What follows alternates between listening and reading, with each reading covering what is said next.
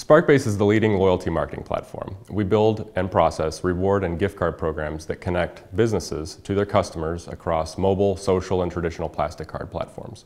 So in other words, we connect consumers with the places that they shop. Knotice provides software and services for direct digital marketing. So if you think about traditional direct response marketing where a company is sending a message to a postal address, what we're talking about with direct digital are simply the addressable forms of digital marketing. So being able to send a message to an email address, a mobile phone number, or a web browser cookie. What makes Knotice unique is that we help companies do this from a single platform, and we also provide agency services on top of that if our customers don't necessarily want to log into the system but really want that agency support.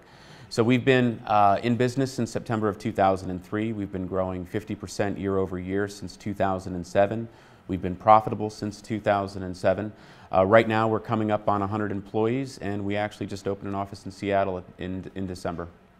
Revere Data is a financial information provider. We provide financial information to all the major exchanges as well as hedge funds and financial institutions who are looking for in-depth analysis of companies being traded publicly.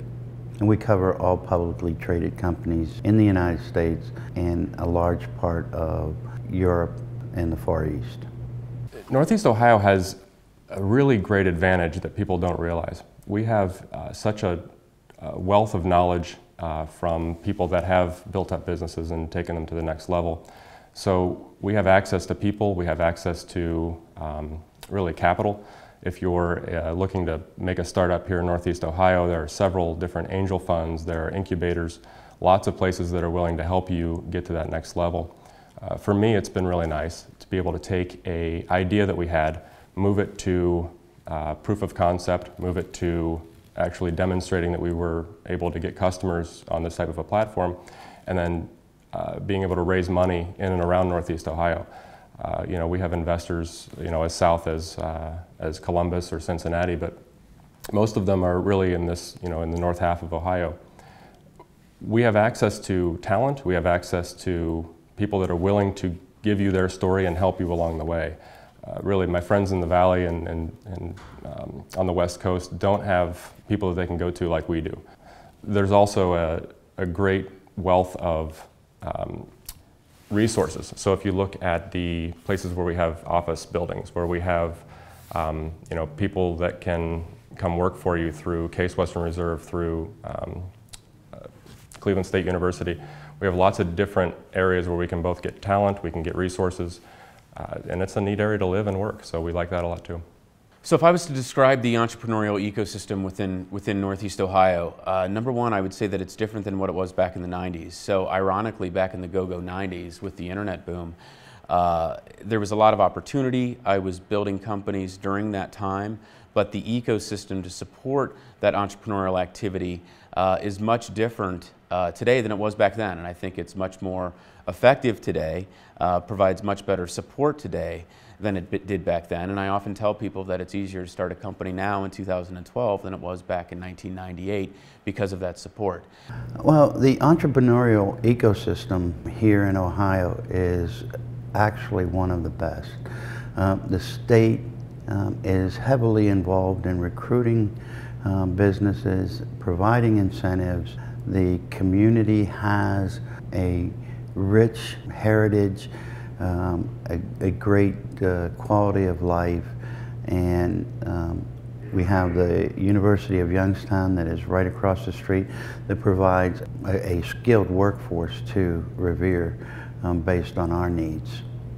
Northeast Ohio has access to the resources from a HR standpoint. You have Case Western Reserve, you have Cleveland State University. There is Tri-C has a really good program for getting people into jobs. There are people that want to work here and they want to stay in this area. So you're able to get people that'll connect with your company and want to stay in the area. They want to succeed in this area. There isn't a whole lot of churn in our company really from people that are moving to other states or other areas. Most people are from the region and they want to stay in the region, so that's a huge benefit. The cost of living is much lower than a lot of the areas that we compete with on a national scale. You know, the offices that we're in here right now are probably a fraction of the cost of what this office would cost if it was on the West Coast or even in New York or in Chicago. So we like that. One of the things that is nice for me is to be able to grow and have employees that stay with you over time. And so that's something that Northeast Ohio has that other regions just don't have the ability to compete with.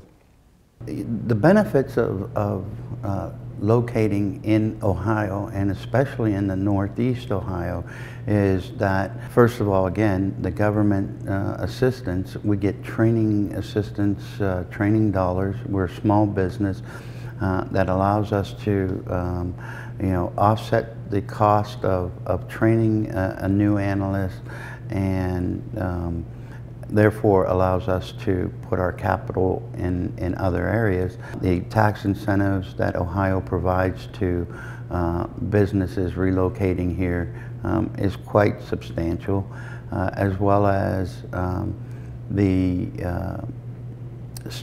in any move, having a skilled labor base or a workforce is critical. And if you drew a circle around the Youngstown area, a 50-mile radius, you come up with about 50 major colleges and universities which we can draw from for analysts here in Revere. There's a great quality of life for the people that work here, and that what Northeast Ohio can provide. It also has very convenient access to the airport, so it's not difficult to do business domestically as well as internationally. So there's great talent, there's a great lifestyle, great cost of living, and no real bottlenecks to start your business in Northeast Ohio. And you know, every region, every area has its pluses and minuses. And so although there might not necessarily be the same degree of talent here within a specific industry that there might be, say, in Boston or Silicon Valley or wherever it might be, you're not necessarily competing with all the same companies that are out there either. So if you've got a company that's flourishing here in Northeast Ohio, there's a very high probability that you're going to be able to attract top-notch talent. We are part of the Youngstown Business Incubator, which is the YBI, and this is a group of companies that are technology-based, as we are. A lot of what we do is grounded in technology, and the sharing of information between startup companies that are here in the YBI as well as established companies here in the YBI has been a great advantage for us, and I hope that we've been equally as helpful to our neighbors. When I was out raising money initially for SparkBase, I was amazed at the amount of time that people would spend with us. So I would go, you know, pitch at a conference or talk with a group of people, and I'd have, you know, very seasoned entrepreneurs that would come and give me their number immediately and, you know, call me if you have questions, call me if you need anything. And that's translated into me doing the same thing for them. So as I, you know, grow the company from, you know, just a few people to, you know, lots of people now, I'm happy to speak at events. I'm happy to go to incubators, tell people my story, tell people what it is that SparkBase did right, what we did wrong. That's something that you don't get in other areas. I have friends in Chicago or in LA or in San Francisco. They can't call, you know, a Mark Zuckerberg, or they can't call somebody at a huge level and say, hey, what did you do with this? But in a couple of phone calls, I can get the CEO of just about any company in Cleveland, and they'll spend an hour with me over lunch talking about what worked and what didn't. The established entrepreneurs were always very helpful for me when I was an up-and-comer, and I'd like to say that if I meet somebody or am introduced to somebody that is at the very beginning of their entrepreneurial journey, that I take a keen interest in how they're doing. And so, you know, I don't really have the broad perspective on that, but really just my firsthand experiences, and it seems, you know, over the last 15 or so years for me that's very much been the case. My advice to someone who wants to become an entrepreneur is to really spend some time getting to know the product or the idea. You know, we see a lot of people that just want to be an entrepreneur, but they don't really have that great of an idea yet, or they haven't fleshed it out. Lots of people want to own businesses. Lots of people want to, you know, take and start a company. It's not something that happens that systematically. It's more of an organic thing. Like, I really knew that I wanted to take SparkBase and make it a company, and there's a lot of drive involved with that. If I was to provide some advice to a young person that wants to become an entrepreneur, I would say just to do it. That's the main thing. When you're young, you're at a point where you can focus on something with a level of exclusivity that is extremely unique compared to other phases of your life. I think that anyone who is looking to start a business has to really look at what's the need of the product that they want to sell. Secondly, is there a market for it, and where is that market? Is there a skilled workforce available?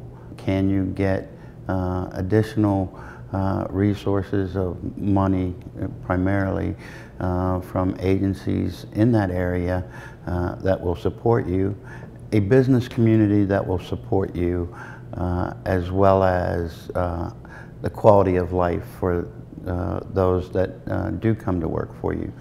Northeast Ohio is definitely a competitive venue for entrepreneurs. You know, like I said, we have access to people, we have access to capital, we have access to resources, and they're all far better resources than even the ones in Silicon Valley or in New York or in Chicago.